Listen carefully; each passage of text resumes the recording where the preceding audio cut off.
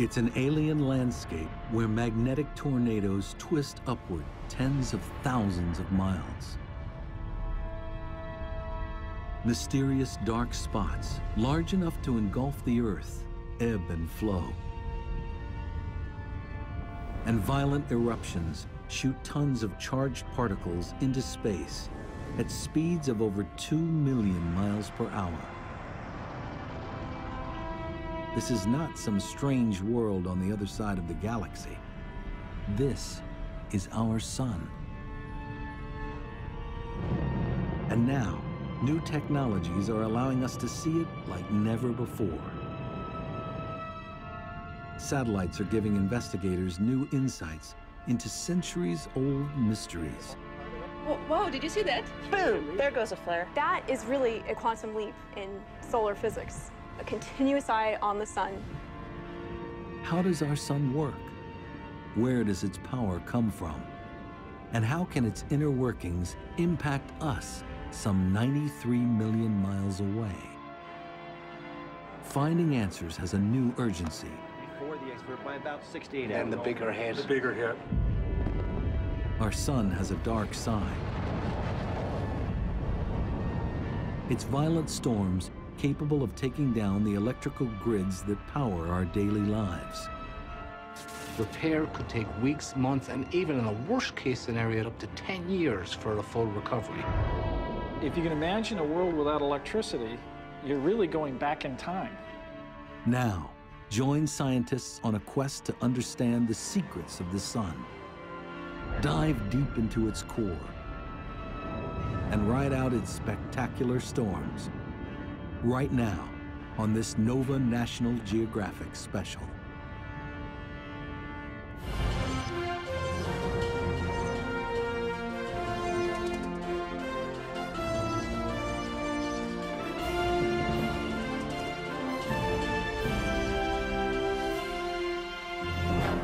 Major funding for NOVA is provided by the following. The David H. Koch Fund for Science, supporting NOVA and promoting public understanding of science. Discovering new knowledge. HHMI. And by the Corporation for Public Broadcasting. And by contributions to your PBS station from viewers like you. Thank you.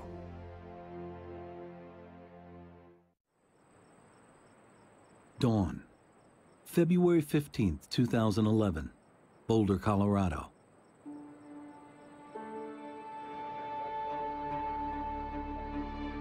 The team at the National Space Weather Prediction Center begins its day as it usually does,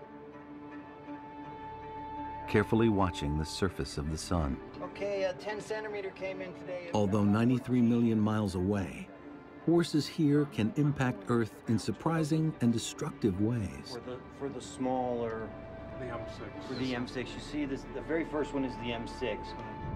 Today, after years of relative calm, a satellite detects something. A dramatic explosion on the sun's surface. A violent solar storm that would dwarf Earth is erupting, releasing a massive shockwave, hurtling towards us at over 1 million miles an hour. Right now, no one is sure what to expect. But I think that the M6 is going to get here. We have to determine when that thing is going to impact Earth's magnetic field. 8 hours. It's going to be sometime tomorrow, perhaps later in the morning, later at night. That's exactly what we're trying to determine. In fact, I have to join the discussions right now, so I'll get back with you. The team models the approaching storm. So 15Z for the arrival of the CME. This is it here. Right okay. there. Their simulation shows it racing out from the sun on the left towards the small dot on the right, So we're looking at about Earth.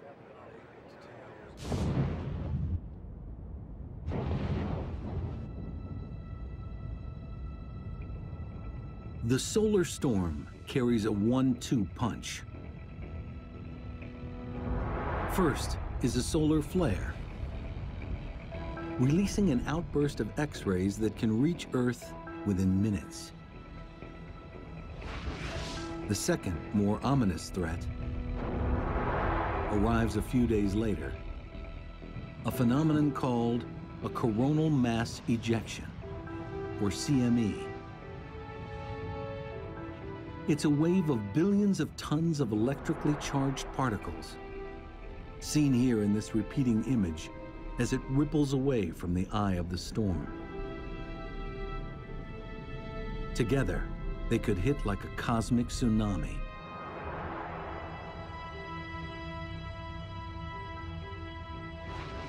Delivering a surge of radiation and an electrical spike of trillions of watts, potentially crashing the power grid. Sound far-fetched? In March 1989, in Quebec, Canada, that's exactly what happens. One by one, power stations crash, disabled by the overwhelming power surge caused by a CME wave. In less than 2 minutes, 6 million people are left without power.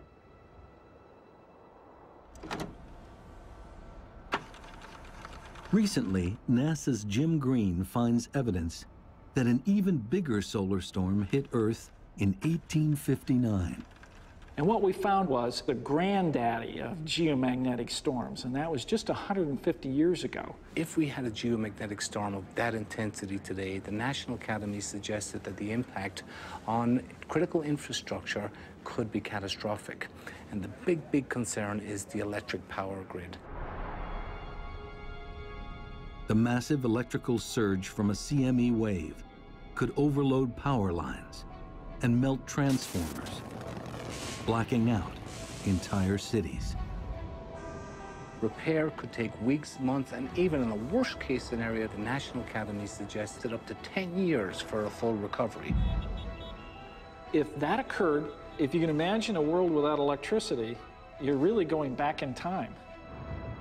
It's not just the power grid that's at risk. More and more, we rely on technology that could be affected by the sun. Global positioning satellites, long-distance communications, airplane tracking, astronauts in space. Roger, how does it look? So there's an urgency in understanding what it is that the sun is doing, what's it going to do next, and how can we prepare for that and respond to it. Worried or not worried? Well, I would be just a little bit worried, given more, concern right now. We'll be watching and monitoring it very closely here in the coming days.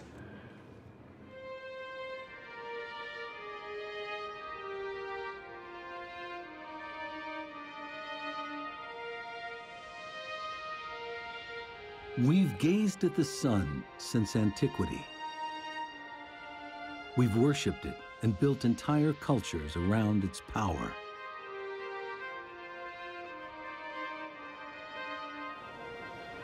We marveled when it's eclipsed during the day.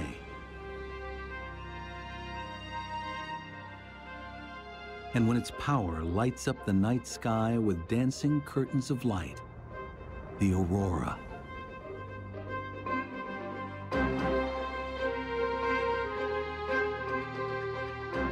Its power and size are awesome. It is so huge, 1 million Earths could fit inside it. Temperatures at its core soar to 27 million degrees Fahrenheit. It's been shining for over 4 billion years, and will do so for at least 4 billion more. Yet for something that has such an overwhelming influence on our lives, the sun is mysterious. How does the energy generated in its core reach us as sunlight? What processes are at work inside the sun? How do these powerful inner workings generate explosive solar storms? These are some of the mysteries scientists must understand to protect us from the sun's darker side. The sun can really surprise us. The sun is elusive, Crazy, Complicated.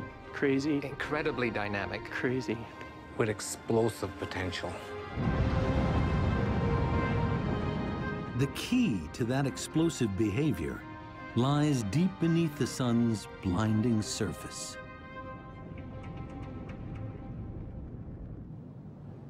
Until recently, seeing inside the sun was impossible. Understanding its internal processes, a pipe dream. But an accidental discovery changes everything. Until the 1960s, much of solar physics relied on things that were like solar dermatology. It was things that were right at the surface or just skin deep. But as physicists study the sun in more detail, they make a surprising discovery. The surface seems to be vibrating, like ripples on a pond. Initially, they think the vibrations are the result of defective instruments. They couldn't get rid of them. They built better instruments, the ripples were still there. They looked at it for 10 years, and they did conferences, they all talked about it, and they harumphed. But what it turned out to be was just sound waves. It is an astonishing revelation. No one expects that the sun can generate sound waves. It leads scientists to see the sun in a completely new way. Our sun vibrates like a giant pipe organ. But instead of air producing the notes, churning gases deep inside send sound waves rippling through its interior. Because a sound wave changes as it moves through different material, we can look at the different frequencies and determine what's happening inside the sun. Geologists are familiar with this. By studying sound waves passing through the Earth's crust, they can see the layers below our feet. A technique called seismology. Similarly, sound waves moving through the sun's interior reveal how it's made up. I can use this organ to illustrate how sound waves work inside the sun. For example, if I hit this low note, it comes from under these big pipes, big deep sound. And on the sun, that corresponds to a wave that goes very deep into the sun and brings back the information from deep down in the sun. If I turn to a high note, it comes from a much shorter pipe, and on the sun, that's telling us information about very close to the surface of the sun, not very deep at all into the sun.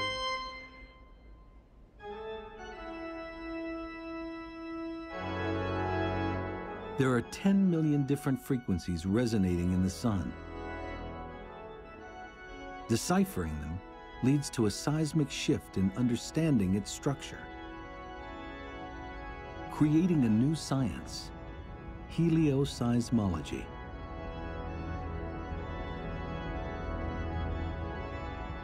Once the helioseismology came along, we could not only see what the surface was, but we could actually tell what the physical processes were underneath.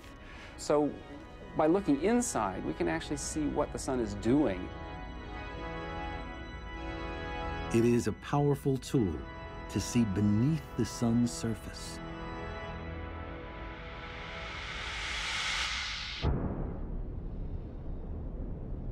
Studying the sun's sound waves reveals a complex, multi-layered machine. Directly beneath its blazing surface is a zone of perpetual churning. Next is a layer where light takes thousands of years to cross. At the center is the sun's core. It's the smallest region, but it's over 25 times the diameter of Earth. This is the powerhouse of our star. Everything we experience on Earth, sunlight, heat, and the effects of solar storms, starts here.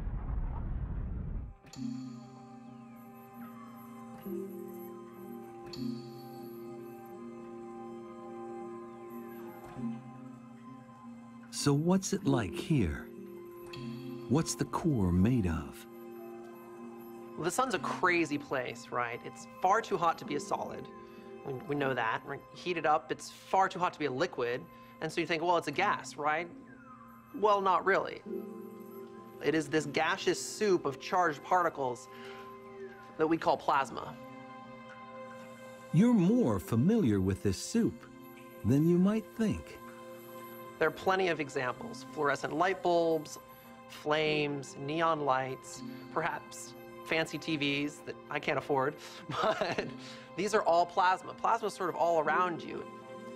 But plasma is radically hotter at the sun's core. The closest thing on Earth is lightning.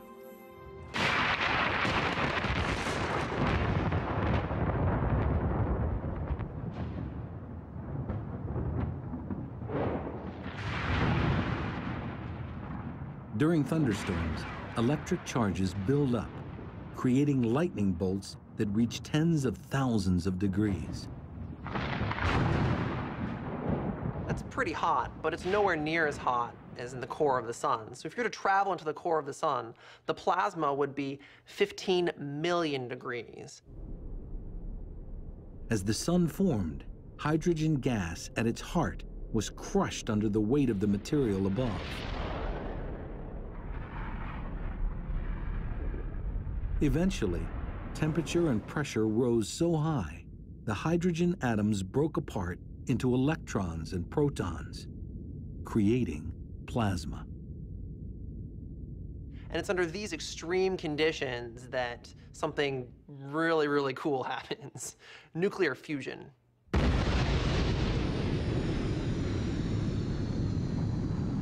It's the same atomic process inside the hydrogen bomb. Under tremendous pressure, protons in the plasma fuse together, releasing photons, minuscule packets of heat and light. An unimaginable number of photons are made every second, generating the sun's incredible power, some of which reaches us as sunlight. This atomic alchemy converts over 4 million tons of mass into energy every second in an endless loop. That much mass into energy is the equivalent of 10 billion hydrogen bombs being created every second. The sun does this day in, day out. It's been doing it for 4 billion years, and it's going to continue to do so long after I'm gone.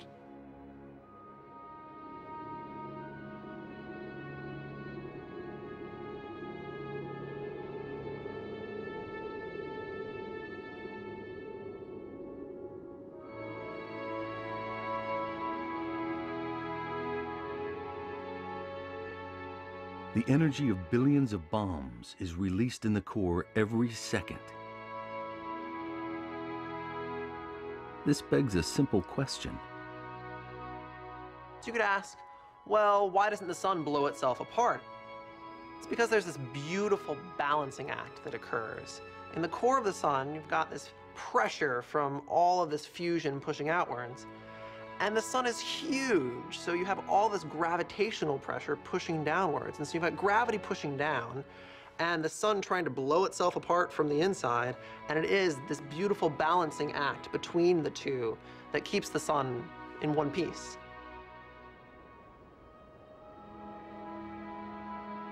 This light, born at the core, reaches us after a remarkable journey.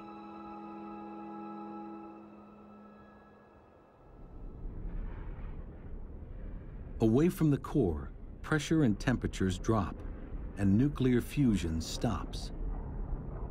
Now, each photon begins a tedious journey through the sun's thickest layer of plasma, a region called the radiative zone. Although squeezed less than at the sun's center, the plasma is still very dense, and photons struggle to move through it.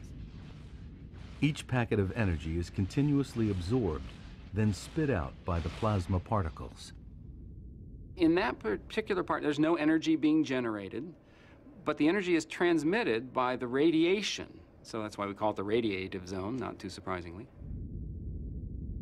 The photons slowly bounce through the plasma here, ricocheting in a zigzag path called the random walk. So imagine that you're in a crowded room and you're trying to make your way through and you greet other people. And each person you greet, you have to say hello to, and then you move off in another direction. So it takes you a long time to get from one place in the room to another because you're just kind of meandering your way around the room. So the same way the photons in the inside of the sun, they don't have a preferred direction. All they want to do is they want to be moving, and they want to be greeting other particles. Though moving at the speed of light, 186,000 miles a second, it takes photons over 100,000 years to cross the zone.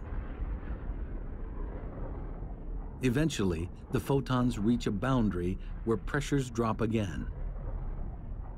The plasma thins, and moving through it gets easier. The photons still pack a lot of energy. Now, they leak out into the convection zone, heating it from below. The thinner plasma in this zone makes the photons move in a different way. So instead of bouncing, all of a sudden there's an ordered motion. So it's as if all of a sudden someone said, lunch, and all the particles decided, oh, we all have to go this direction. And you still have to wait in line to get out, so it takes a month to get from the bottom of the convection zone to the surface, but it's a relatively short period. During this short period, heat from the photons sends plasma here into perpetual motion, a maelstrom of churning 125,000 miles thick. Think of it like a massive lava lamp.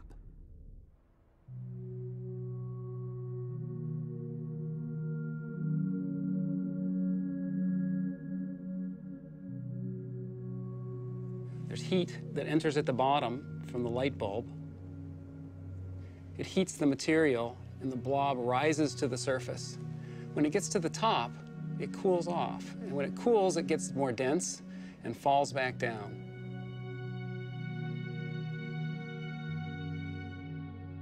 This is a good analogy for what's happening inside the sun.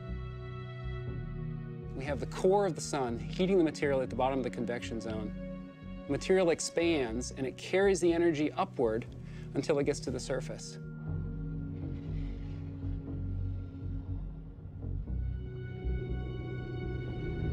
These incredible images reveal convection at the sun's surface, rising and sinking plasma that creates a mesmerizing structure called granulation.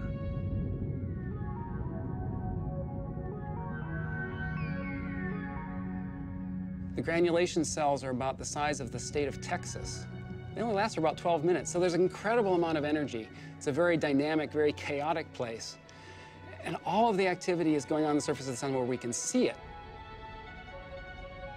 Photons produced at the core finally reach the surface.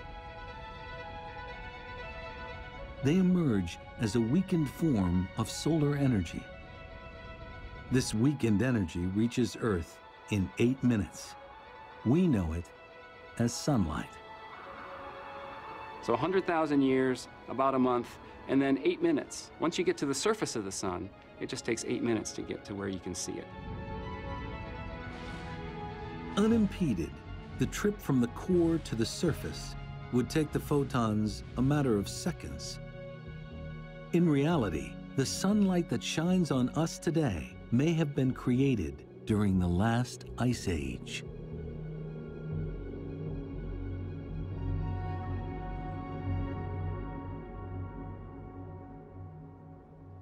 Energy reaching the sun's surface doesn't just result in sunlight. It can also trigger solar storms. Understanding the sun's destructive power requires 24-hour precision surveillance, something that, until recently, was impossible to achieve. 5, 4, go for main engine start. 3, 2, 1, 0. And ignition and liftoff of the Atlas V with the Solar Dynamics Observatory. February 2010. NASA launches its most sophisticated solar satellite yet.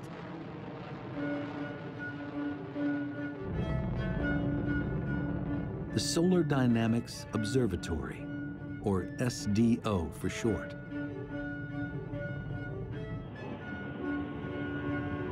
Coming up on Mach 1.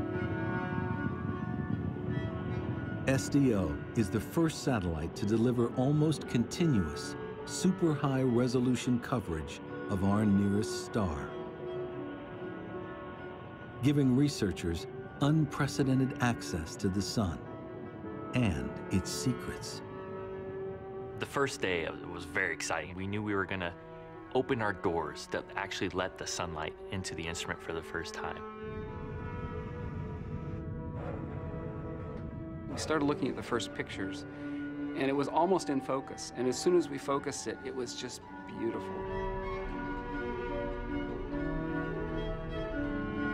The new images reveal the sun like never before. An alien landscape where strange structures ebb and flow. Giant tornadoes, hundreds of thousands of miles high, that could easily engulf the Earth. And superheated bubbles of plasma the size of Alaska. When I look at the pictures, I think they're really beautiful. I'm struck by the dynamics of it. Things are changing all the time, no matter where you look. And I'm also pretty daunted by the complexity of it all. That's not surprising. Previous satellites only revealed a portion of the sun in high resolution. Now, they see it in mind-boggling detail. Now, in order to look at the Solar Dynamics Observatory images that we're bringing in every day, we've built this very special wall, which is 9 high-definition television screens together that can display these images, so that the instrument and the display system together are an entirely new way of looking at the sun. We can see all the details of what is going on, and that is really a quantum leap in solar physics. Being able to see all of that all the time, a continuous eye on the sun.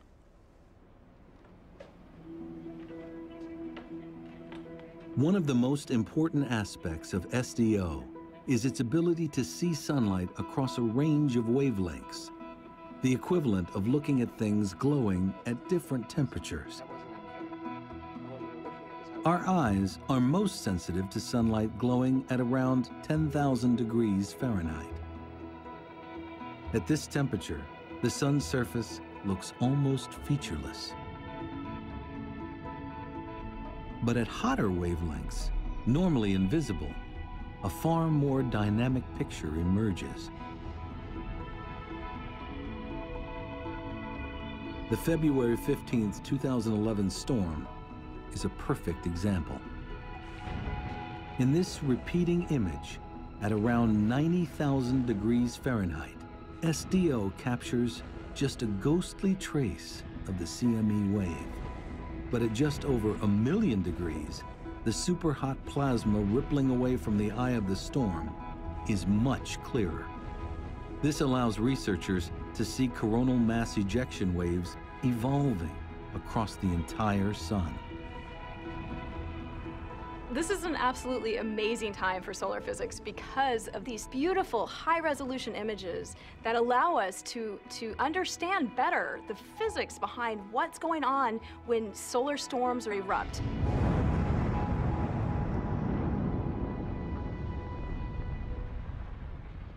There's that one last photo. Look at this one here. Back at the National Space Weather Prediction Center, That's the M1 here. Bill Murtaugh tracks the storm's CME wave. It carries 1 billion tons of plasma and is now only about 20 hours from Earth. We're bringing it in mid to late on the 17th into the 18th. What they see is alarming. Well, there's actually 3 CMEs that we're looking at. So we bumped up some numbers for late tomorrow. Yeah. It's not a single CME wave, but 1, 2, 3 of them. We won't call it the perfect storm yet or anything, but conditions are lining up for some significant space weather. Their models show trajectory and speed, but the big unknown for Murtaugh is how powerful the waves will be when they hit.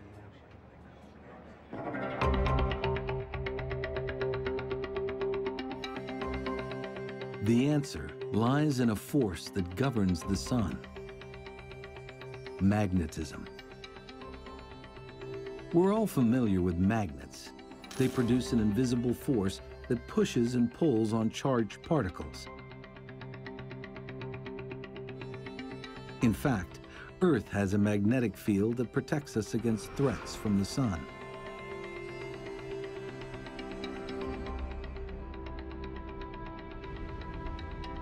But we are less familiar with the sun's magnetic power, which researchers believe plays a major role in driving solar storms. We've essentially learned that it takes two things to make a star magnetic. It needs to have these convective motions right underneath the surface, the bubbling of the gas. It needs to spin, and the faster it spins, the more active it becomes. And wherever those two things, the bubbling and the spinning, can interact, that's where we see the strongest magnetic activity in stars. Astronomers know that the surface of the sun spins in a strange way. Travel from the poles of the sun towards its equator, and you'd notice it turns faster. Analyzing sound waves inside the sun reveals that the plasma layers beneath the surface also spin at different speeds. That's because they act like fluid, which gets denser towards the core. The interior of the sun is a place of spectacular turmoil. Turmoil that's the key to the sun's magnetism. The motions there, the convection, the differential rotation, the motion from equator to pole, are driving a new force. They're driving a magnetic field. There's a dynamo at work here. A dynamo that's generating a force that we actually experience here on the Earth. It works like a giant wind turbine. Churning plasma in the convection zone stirs up powerful electrical currents, which generate a huge magnetic field. Have upflows here and downflows coming down this way, right? The holy grail for scientists is understanding exactly how this dynamo generates solar storms. The clue lies deep within the convection zone.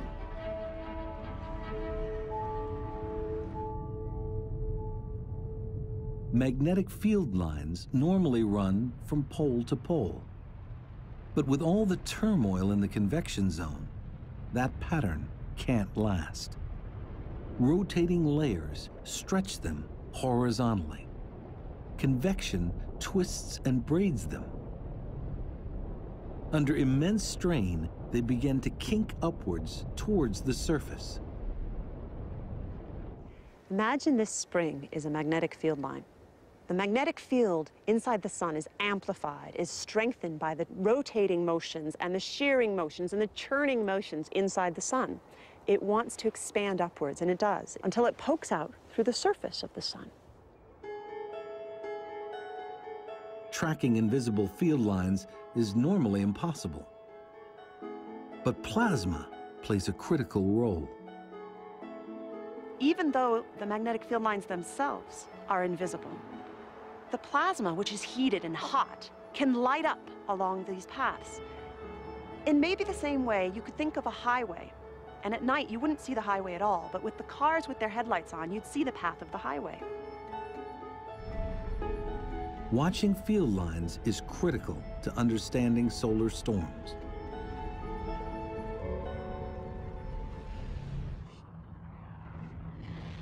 As field lines emerge, they form loops. One end has a positive pole and the other a negative pole. Churning plasma beneath the surface twists these loops, pumping them with energy. If twisted enough, positive and negative parts of the loops cross. When they do, they short circuit with a tremendous explosion. The energy released heats the plasma to millions of degrees, resulting in a spectacular solar flare.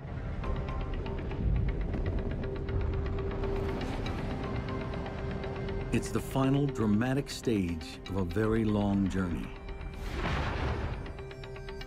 Photons formed in the core make their way to the surface.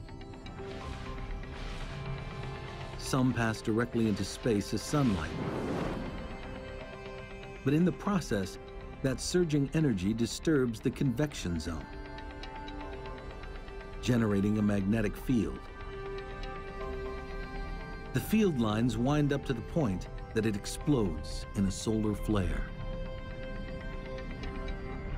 Now, SDO provides a complete and unprecedented picture as these events evolve. This is beautiful because the hot gas outlines the magnetic field lines that we would otherwise not be able to see. And here you can see even a twisting structure as some of the mass drains back down to the surface, and a lot of it escapes in the eruption. This is the essence of space weather, or solar storms. This explains how flares form, but it's not the end of the story.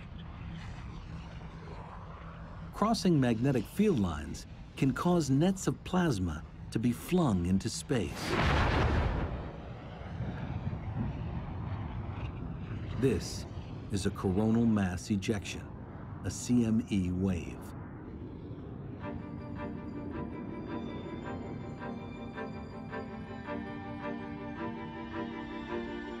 The portrait of how solar flares and CME waves form is coming into focus. But a key question remains. CME waves can travel 93 million miles to Earth in a matter of hours.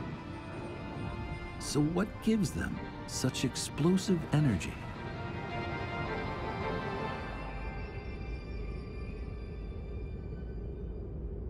Part of the answer is hidden here in the sun's atmosphere, the corona.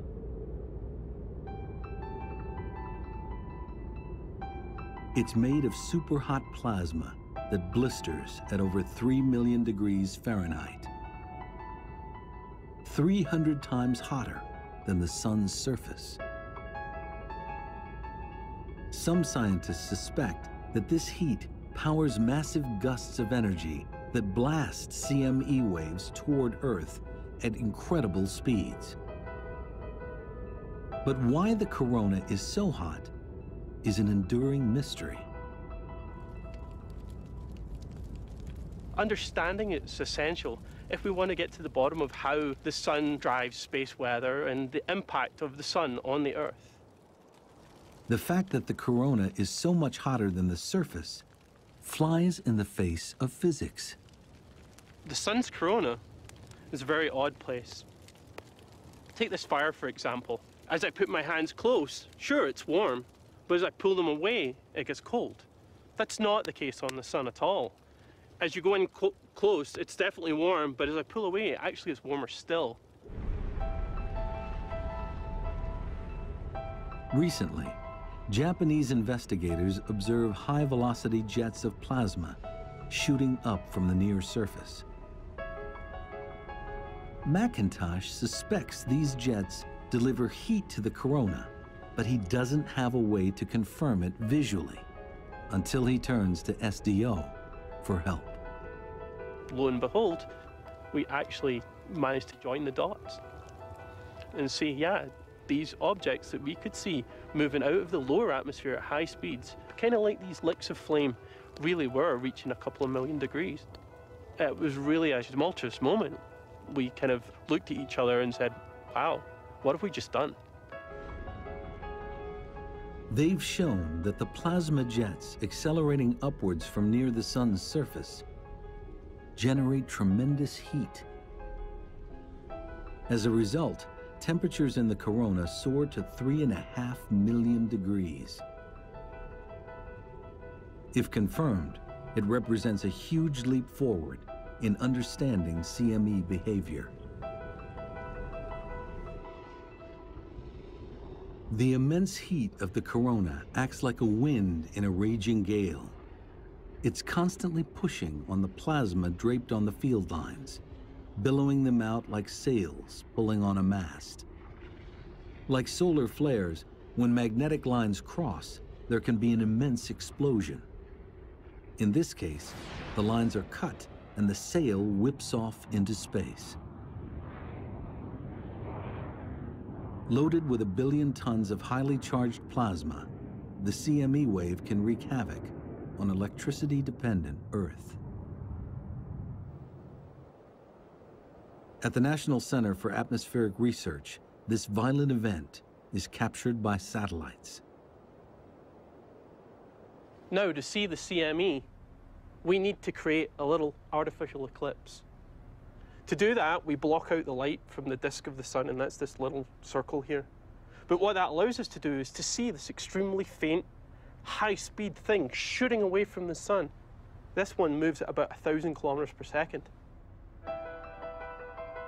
By enhancing the picture and slowing it down, it's possible to see the shockwave moving at over 2 million miles per hour.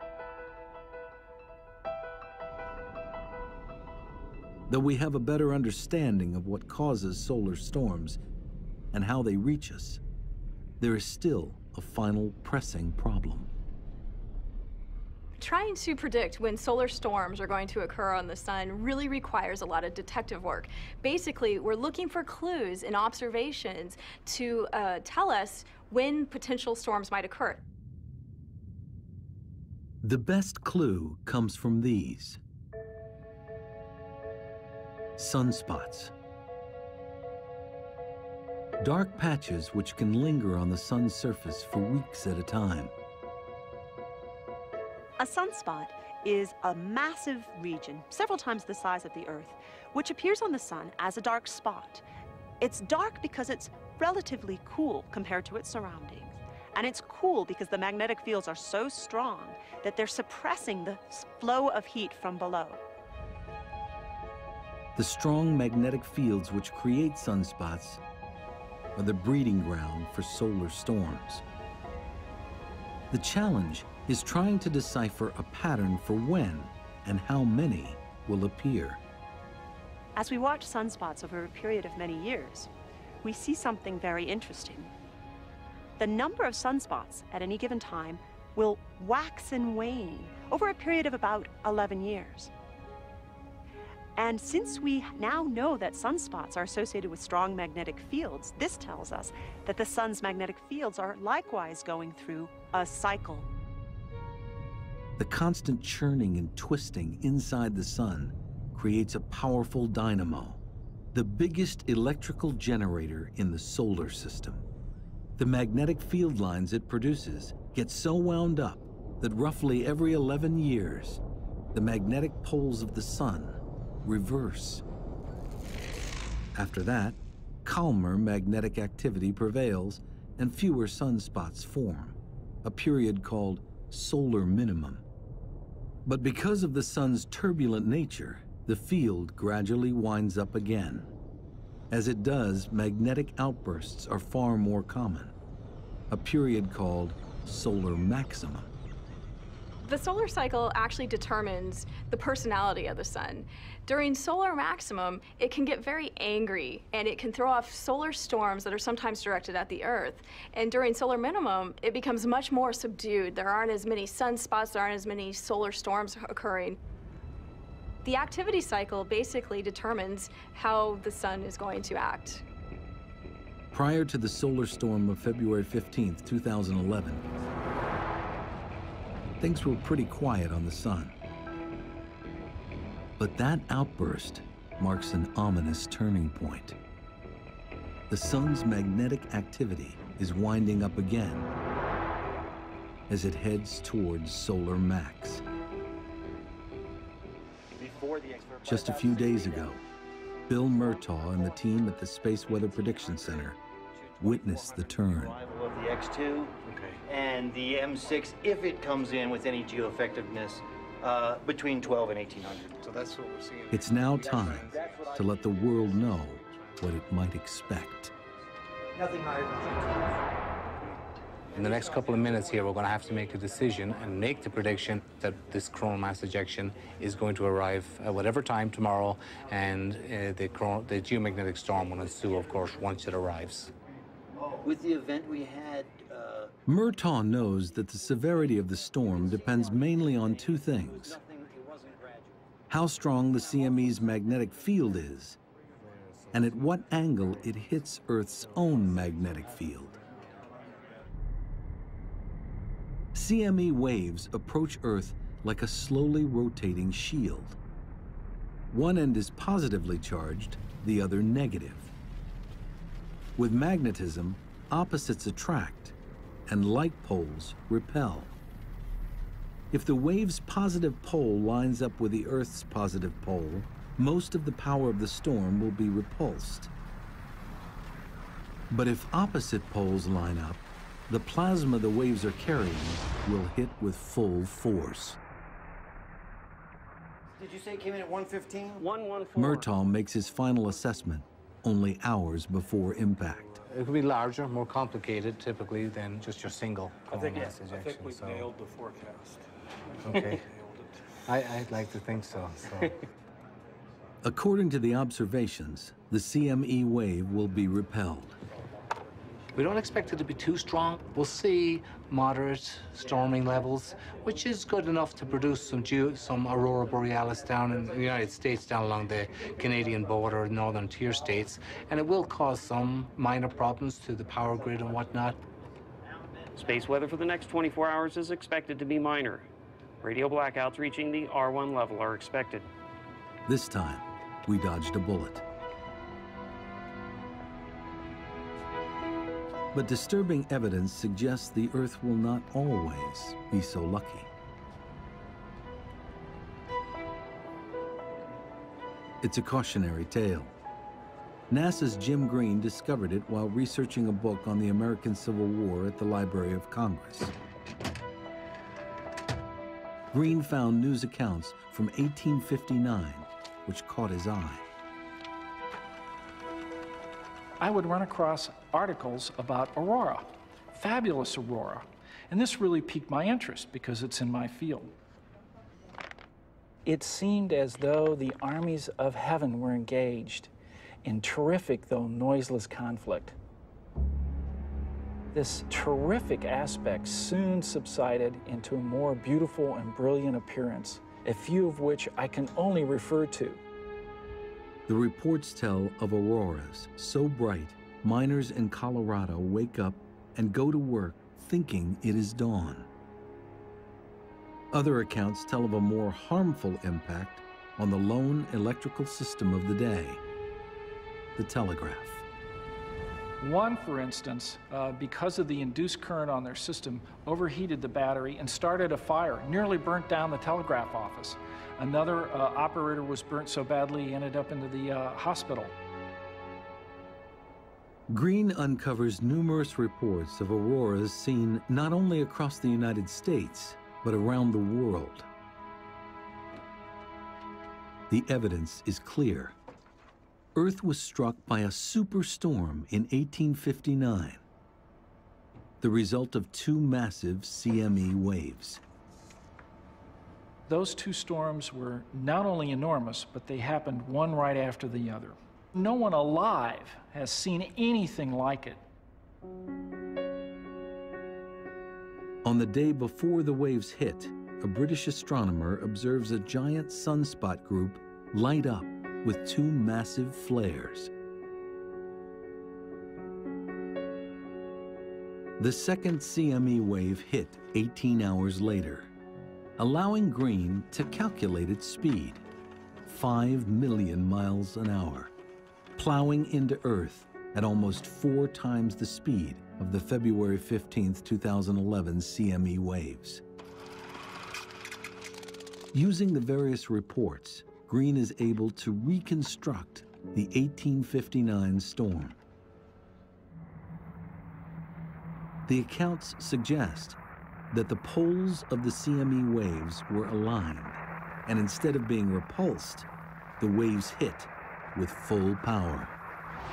The charged particles funnel down into the atmosphere, electrifying it like a giant neon sign, producing dazzling aurora displays.